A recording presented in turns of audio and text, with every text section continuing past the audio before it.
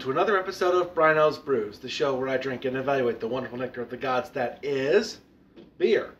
This week on the show, we've got another beer from Jackie O's in Athens, Ohio. This time, we have Bourbon Barrel Brick Kiln, a barley wine style ale aged in bourbon barrels. I'm salivating just thinking about it already. And this beer weighs in at a very hefty 11.8% alcohol by volume. That's the kind of gravity you would expect from a barley wine. I'm expecting some very, very mild hoppiness, some mellowed, mild hoppiness, but very, very present. Plus, I'm expecting the good stuff from the bourbon barrel stuff. I've seldom been let down from a bourbon barrel beer ever. And given that Jackie O's has made some good beers before, I've got good expectations. Before I get to those expectations, though, let's go over the scoring system used on this show real quick. Scoring for Bryno's Brews is based loosely on the scoring system used by the Beer Judge Certification Program. In our system, a beer can earn a maximum of 10 points. 1 point can be awarded for appearance, 2 points for aroma, 4 points for flavor, 1 point for mouthfeel, and 2 points can be awarded for a beer's overall impression. And finally, partial points can be awarded in any category. So that's how scoring works. So let's crack open this bottle of Brick Kiln and see if it hits me like a brick. Here we are. Very, very mild proof from this little bottle here. So let's get started. First off, 1 point for the appearance, its clarity, how it looks, what kind of head does it have, and everything that's pleasing to the eye. So here we go, 1 point. Nice glugs here. Not a whole lot of head here, but then again, it's a barley wine style ale. The mild, oh, I'm getting some of the aroma already, and I like that. Not a lot of head on this barley wine, although I don't think they're supposed to have that. Hold it to the light. Very, very dark, very, very see-through. You expect that with a barley wine. Not see-through at all. Very good color. Not a lot of head to speak of.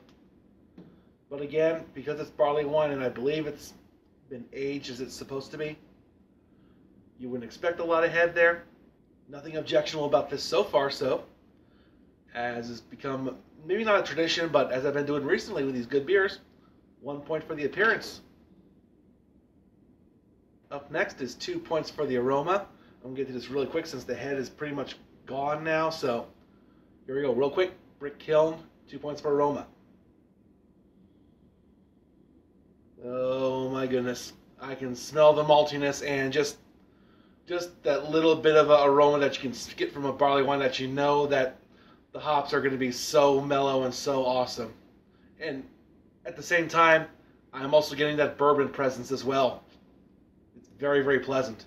That's what's coming through the most, the bourbon barrel goodness. That, I mean, if you've ever had, I just know it's Kentucky bourbon barrel ale, but that's got such a sweet presence there. I can smell that taste in this one here, and I like it a lot. I'm not going to beat around the bush on this one. The smell is just great. I get the maltiness. I got the little bit of the hint that tells me that the hops are going to be mellow, and the bourbon smell is very, very present and pleasant. 2 points on the line. This gets the full 2.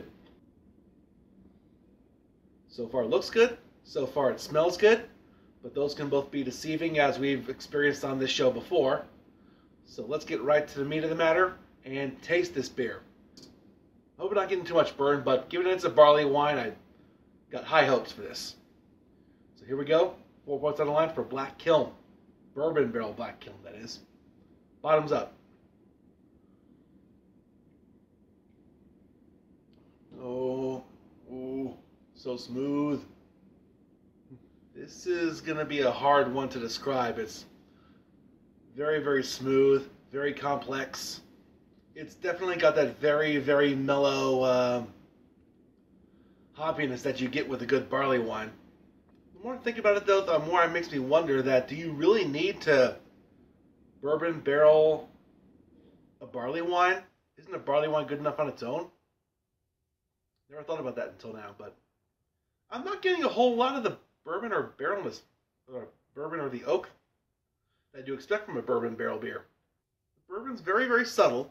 It needs to be subtle in order to, because barley wines by themselves, when they're done properly, are just so, like you said, the hoppiness is very mellow. You get a good maltiness. You don't want too much bourbon action in a beer of this kind. And we're not getting that much, and that's a good thing. I'm not getting a blast of flavor from this one at all. But you're not supposed to with a barley wine. It's supposed to be very, very subtle. But I want to get a blast of flavor of something just so I can identify what it is. I mean, I'm getting the sweetness too, but again, I'm not sure if the sweetness is the bourbon or if it's the malt of the beer. The more I drink this, the more it intrigues me. The more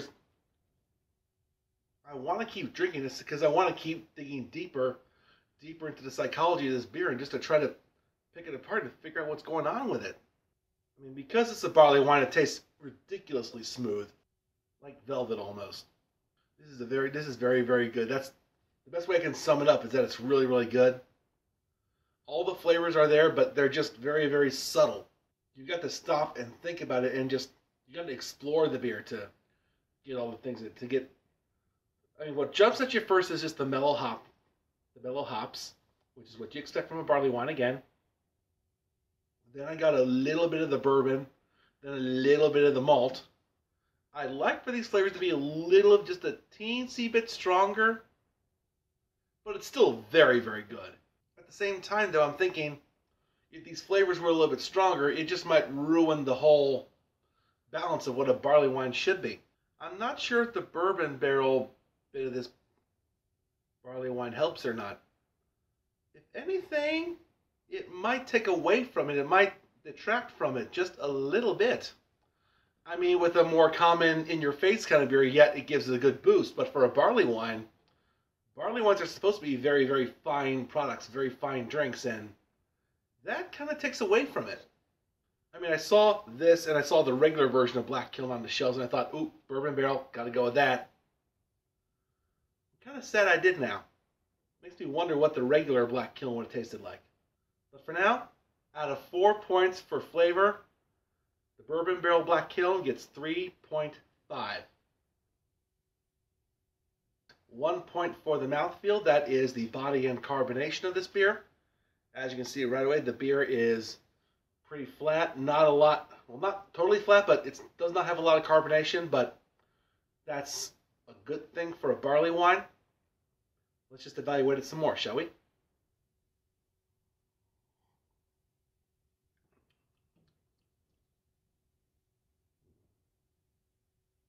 The body is perfect. Absolutely perfect. No faults with it whatsoever. And like I said before, the carbonation is minimal, but then again, that's what you want from a good barley wine. You don't want a lot of carbonation just to interrupt anything else that's going on with the very, very fine qualities of this type of beer. So no gripes from me in that regard. Mouthfeel, 1 out of 1.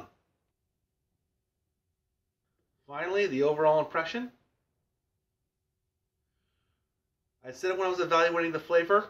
I think that adding the bourbon barrel bits to Black Kiln here did more harm than good to this beer. Not a whole lot of harm, but it just sort of broke the balance. It just sort of drove a wedge into all the fine points of the barley wine. Not by a whole lot again, but just by enough to make me wonder what this stuff would have tasted like without the bourbon barrel flavor. I mean, for all I know, the bourbon barrel could have improved it after I tasted it, but either way, this is still a good beer, and one you should definitely try if you're a fan of barley wines. So for the overall impression, I'm not going to give it a perfect 2, but I think 1.75 is a very, very fair score to give this for overall. Okay, I have done the math, And out of a possible 10 points available here on Bryno's Brews, Bourbon Barrel Black Kiln from Jackie O's gets a 9.25. I think it's a very well-deserved score. This is a very fine beer, a very fine product, as I've come to expect now from Jackie O's in Athens, Ohio. Again, the only asterisk on this one is that this may or may not have gotten a better score if I had tasted the original Black Kiln first. For all I know, the bourbon barrel could have made it better. For all I know, it could have made it worse, like I theorized. That'll do it for another episode. Thanks for watching. And if you thought I screwed up this review, or if you've got any ideas for beers I should try on this show, leave a comment down below. Otherwise, don't forget to like and share this video, as well as subscribing to Bryno's World. Once again, thank you very much for watching, and have yourself a good one.